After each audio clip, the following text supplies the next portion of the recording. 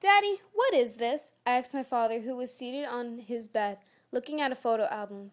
"What is what?" he asked me, reaching for a small leather box that was in my hands, which had a silver medal on the inside that was attached to a white and blue ribbon. For a minute, I was a little lost, but once I saw the USA Air Force symbol sewed on the top, I knew what it was. He leaned in closer to take a better look at the medal. He took one glance, and his face fell to a small, almost shy grin. "Oh, that," my father said. "That's nothing important." "Was this from your military days?" I asked my father, clearly knowing the answer. His dark mahogany brown eyes met mine and nodded. My father has always given me very vague descriptions of his days in the Air Force.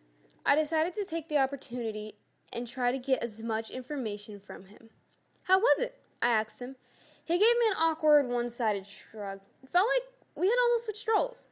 I was the parent curious about her child's day, and he was the teenager who didn't feel like talking. "It was nothing special. I didn't really do anything major. I just did everything I could to get past basic training," he said, flipping through the pages of his photo album. "What did you learn?" I asked him. "Nothing really. Just that some people can be very racist," he said. This whole new chapter of his life was new to me. I never knew that my father was a victim of racism, especially while part of something where most people are supposed to be well-educated, fine gentlemen. I still wonder if people are like this till today. A part of me doubts it and just wants to let the past be the past. His large hands pulled out a picture from the photo album. It was from the year 1994. In the picture, 5 young men, probably in their early 20s, stood in uniform pants and gray jersey shirts. One of the men's faces stood out the most. He was a young man who looked like my father 20 years younger. "Is this you?" I asked him, studying the picture. He nodded his head. I could see from his eyes that this was from his Air Force days. I looked back at the shiny silver medal in my hands. "Daddy, what did you earn this for?" I asked him, shoving the medal in front of his face. I knew talking about the Air Force wasn't his favorite thing to talk about, but I was curious. This was an important part of his life. "It isn't anything important like the Purple Heart. I think you get it after having a certain kind of behavior or over a certain amount of time," he responded. "Then you must be pretty proud," I said. He gave me a small smile and took the leather box.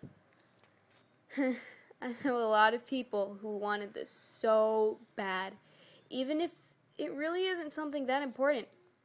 I know people who weren't happy when I got this, and all those people had one thing in common. They were all racist, he explained, pulling the medal out of his box. "Well, ha, in their face," I said, trying to lighten the mood, and he laughed. "Well, baby girl," he said, putting his arm around me, "it isn't about rubbing it in people's faces. Rubbing your success is never the answer, even if it feels so good. It's all about humility. Humility is the key to success. If you're not humble, at some point you're going to fall." "But they deserve it," I told my father. He kissed the temple of my forehead and laughed. "They sure did. And trust me, I wanted to pound my fist into some of them. But if I have, I would have never received this medal," he said. And not only would he have not received the medal, he would have never given me that talk. Suddenly, everything made sense to me. His way of thinking, his way of being, most importantly, his way of treating other people. Little things like this represent so many different things. Being humble shows who you are as a person, especially in a world or society like the one we live in today. Being humble may be hard, but it isn't impossible. I don't think my father would be where he is today if it weren't for that lesson. Humility is the key to success. I remember that conversation like it was yesterday. His words stuck with me forever and was one of the best pieces of advice anyone has ever given to me.